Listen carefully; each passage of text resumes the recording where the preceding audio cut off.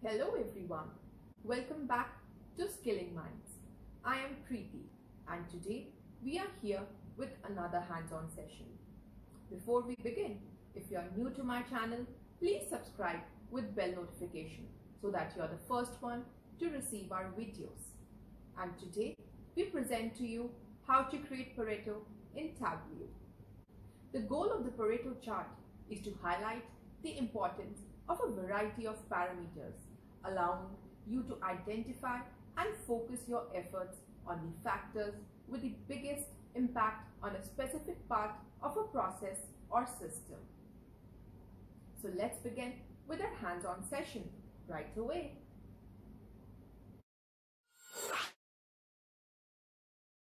Welcome to Skilling Minds, where we impart skill knowledge with easy to understand presentations and hands on sessions. So, whether you're a student or a corporate professional or a homemaker or an entrepreneur, adding skills helps you to increase productivity and attain proficiency.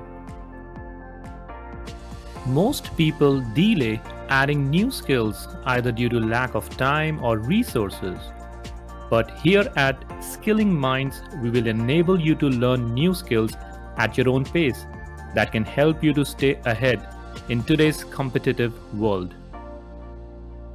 So let's jump straight away into today's topic and add a new skill to our portfolio with Skilling Minds. Welcome to the hands-on session on how to create Pareto in Tableau. Before we start building up our Pareto, let's look at already created Pareto and try to copy it and create one of our own. As we understand, Pareto is one of the 7 basic tools of quality which help us in problem solving, and it follows the 80-20 principle, which means most of the effect is done by least of the population. So let's look at this example here of car claims insurance data. In this we see different car types represented in bars, and the length of the bar represents the total amount of claim made in that particular segment or the car type. So if this is the longest bar here, this is for SUV, which has the most claim amount, then followed by pickup, minivan, and so on. The trend line that we see here, the orange color line, gives us the percentage total running of the claim amount. It starts with the first car type. Let's say it's SUV here with around 32% of the total claim amount coming from this segment up till 100%, and it covers all the car types that we have. Now let's start building up our own Pareto. To start with our Pareto, we will require let's say we pull out the claims amount and put it on the rows. Also we take the car types and we put it on the columns. So immediately we get a bar graph representing different type of car types vis-a-vis the total claim amount shown in each category. Now we would like to sort this out to have a better view of understanding from the perspective of how it goes from the tallest to the smallest. So the current view that you're looking at is ascending. Let's kind of change it to descending and close this here. So now we can see that SUV has the highest claims, followed by the pickup truck, the minivan, sports van, and the panel truck. This is how it is showing to us in a descending order of the total amount of claim made in each car type. Now this is the first graph that we have. Now remember, we also need to put another graph where we can see a trend in the form of a line. So to do that, we can either pull it up from here, or let's do one thing more. Let's bring it up, another claim amount and put next to it. Once we do that, we see two bars graphs here, and both are in the same format. Now let's do some changes. Second bar graph that we have, we select the type of the graph here, and from bar let's change it to line. Actually, I think we did it for both. We just need to do for one. So we kind of come back. The first one will turn it back to bar, and the second one is for line. So now we see we have two different graphs representing the same data set. So now starts the interesting part. Remember that our line should look something like this, which is actual a true representation of the running total percentages of the total claim amount. So to be able to transform this, we need to go back to our sum of claim amounts, and if you see this drop down icon here, just click on that.